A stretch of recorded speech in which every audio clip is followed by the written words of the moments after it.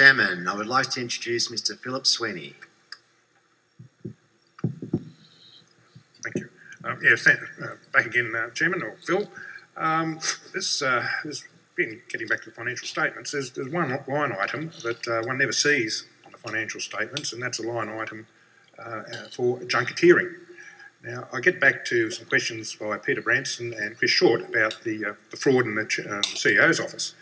Now, even if there had been no fraud in the CEO's office, what is become very clear is that the previous management team were off having a jolly good time at shareholders' expense as to all sorts of locations. And just to give an example, and I'm sure shareholders would be shocked to see how their money was spent under the previous management team, in 2014 and 2015 thereabouts, a select group of approximately 20 female NAB officers were sent to a junket on Whitsunday Islands to hear from a range of female speakers on the topics of empowering women. Opportunity is now at the hand of the women to dominate and start winning over male counterparts. So the questions I have coming from this is, notwithstanding the fact that the subject matter of the junket could not possibly align with NAB's policy of inclusiveness, and NAB is obviously can't get its priorities right if it's sort of spending money on this sort of stuff. So how does NAB justify such an outrageous use of shareholders' funds at a time when NAB was culling its risk staff? Two, why were attendees forced to sign a non-disclosure agreement under pain of personal financial destruction if they shared the contents about the events with others? And apparently the only reason this came out was that some of the attendees were so disgusted about it that they blew the whistle on it, basically.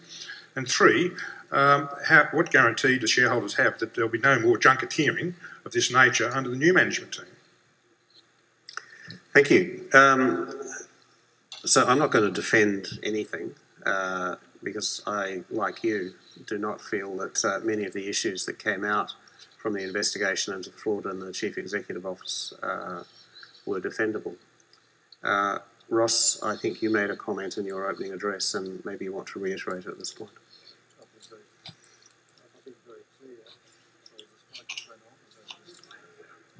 Can we get there? We're going. Yep. I've made it very clear to my senior team that this is your money, it's not ours, and we should be regarding it every, I keep thinking pounds, but every dollar that we spend should be justifiable for our shareholders. So you have my assurance that that's the lens I've taken. It's been interesting being part of a business that 80% owned by the government, which therefore is taxpayers' money. You think about things very, very clearly and who is the real owner. So that's the conversation we've already had in my first 2.5 weeks. And I would hate to think that you thought we were spending it on junketeering going forward, whatever that terminology means. Thank you all. I think that might be a question on notice for future AGMs about how the shareholders' money has been spent, and I hope other cases like the Whitsundays doesn't appear again. Good.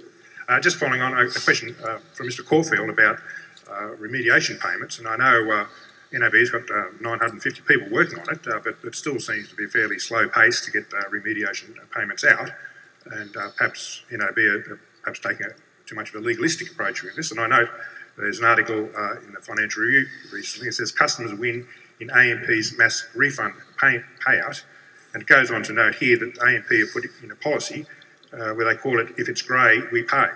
So clearly it might be a means of speeding up remediation process for NAB customers is perhaps you adopt the AMP policy and not necessarily take an overly legalistic approach in dealing with customer remuneration. Thank you. I think we are trying to get remediation monies into the hands of customers as quickly as possible. I'm also mindful, might be channeling Mr. Solomon here, that it's the shareholders' money and we need to make sure that we're paying it sensibly where it's due and not to be careless with shareholders' money. Okay. Now, getting back to an answer that Ross made about legacy cases where it's a matter of if new evidence comes to hand. I think that's probably a fair comment to say, well, okay, NAB will always be interested in revisiting legacy cases when new evidence does come to hand. But I'd just like to elaborate a little bit on that point, especially the commitment the chairman made to the Senate Economics Committee up in Canberra recently, when this was the issue of commitment to be model litigant. And again, I congratulate the chairman for making such a commitment. Now, a question for the came from the chair, Tim Wilson, the chair of the standing committee. It related to one of the Ds in the delay, deny, and operating procedures. When we get to the question of delay, one of the issues that a lot of customers have is the delay in getting documents to support their claims that they were unfairly treated by NAB.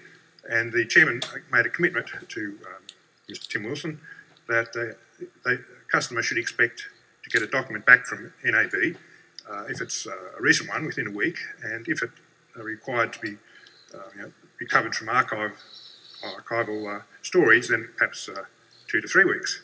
So I've put a little exercise in place here to see whether getting back to this, the picture that NAB seeks to present publicly and how they act privately. So I put in some requests for 5 documents from NAB's discredited trustee Nullis, and these are documents that I'm legally entitled to have. And in fact, this goes back to March when the chairman made this commitment. In April, the government increased penalties following recommendation 3.7 of the Royal Commission on trustees and the director of trustees who failed to comply with their statutory disclosure obligations, as well as other statutory obligations such as acting in the best interest of fund members.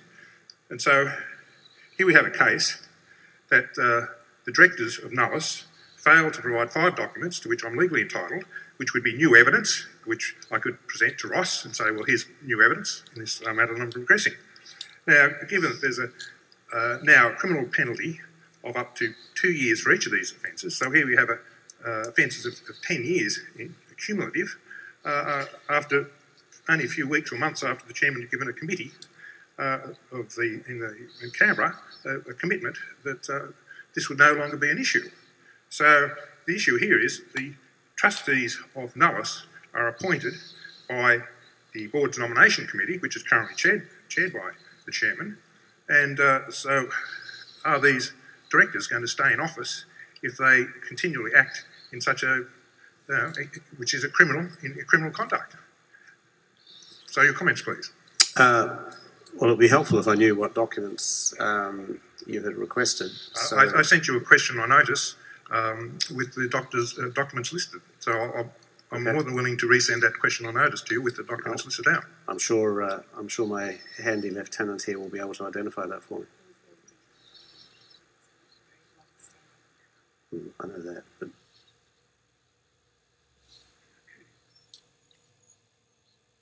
all right. I think we'll be back in direct contact with you. Okay. Well, I'd like to follow that one up because it's an important one. Thank you. Thank you. Thank you very much.